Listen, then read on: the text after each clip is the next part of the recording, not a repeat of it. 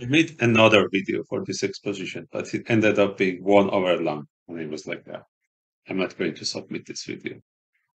I decided to go for something short that more people watch it. And inspired by this video from the last year called Amazing Wrong Proof for the Peak Theorem, I decided to go for something not completely correct, but something interesting, something that is a bit hand wavy, but yeah, I really like it. It is about Pythagorean triangles. So, just to recall, what was a Pythagorean triangle? It was a triangle whose sides are integer, satisfying this equation. A squared plus b squared equal to c squared. And we are going to count the number of these triangles whose hypotenuse is less than a given number called n. And just to clarify, we are looking for only primitive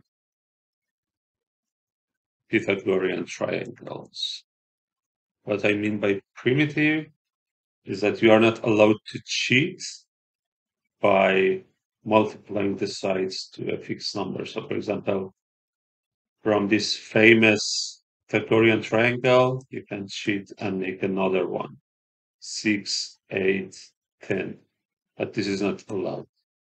We are looking for those whose sides are coprime. So A and B do not have any common divisor except for one.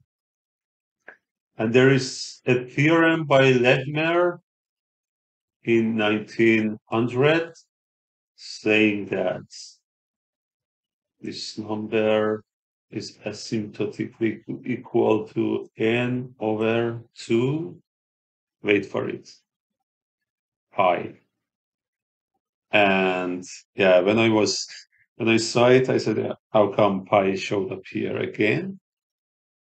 But then I became a bit more irritated and I realized that the reason you see pi here is that there was a pi in denominator and a pi squared in denominator and they canceled each other and now you see one pi here. Classic. So let's go to the proof justification, not the proof. Before that, I should recall a well-known result. I'm not going to prove that, but just share the statement. Starting with this famous high school identity.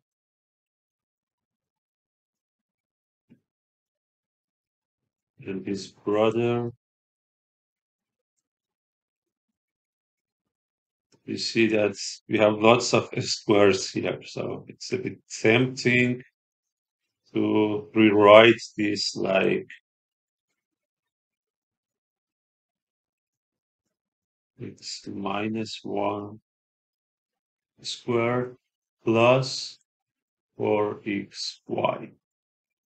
So this is a square, this is a square, 4 is a square, but x and y are ruining our party. But you can change your variables. And now you have a infinite family of solution for Pythagorean equation. And the theorem that I was talking about is saying that every solution for Pythagorean equation, a squared plus b squared equal to c squared, is in this form. More precisely, it says that there is a one-to-one correspondence uh, between primitive Pythagorean triangles and x, y, z that are all positives. Moreover, x and y are coprime also. And at the same time, one of them, say x, is an even number because, yeah, first of all, x and y cannot be even both because they are co-prime. And they cannot be odd at the same time also, because if they are odd, yeah, this guy and this guy are also even. So you create some common divisors here. So accepting this result, we can see, we can count the number of triangles. So first of all, remember that we were interested in triangles with C less than n. And C was corresponding to x squared plus y squared less than n. And now you can see where the first pi comes from. This is the equation from circle.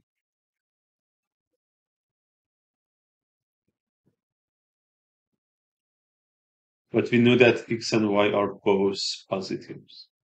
So we are interested in number of integer x and y in this section of the circle. And this should be almost the same as the area of this circle because you can surround each point with a square of size 1. Then the area of this sum of these squares should be the same as the number of the points, which is almost the same as the area of this section of the circle. So what is the area of this section? It's pi times, by the way, the radius of this circle was the square root of n over 4. But we didn't need all of the points. We had two more conditions. We had uh, x and y should be coprime, and also x should be even. There is a wonderful video on triple one Brown. I'm sure you have all seen that, saying that the chance, the probability that x and y are coprime is this famous friend of us. And I'm going to cheat a bit here. But what is the, given the chance, given the fact that they are coprime, what is the chance that 2 is dividing x? So notice that if they are coprime, there are three possible options.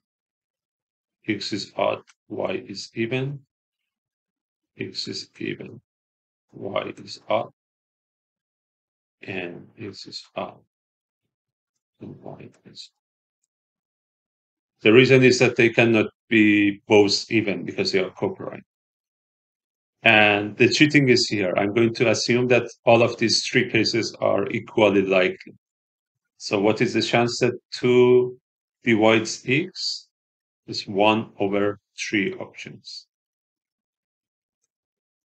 And if you simplify this friend, you have 6 here, 3 here, 4 here, and pi n over 2 pi squared, which is what we are looking for. N over 2 pi. And that was it.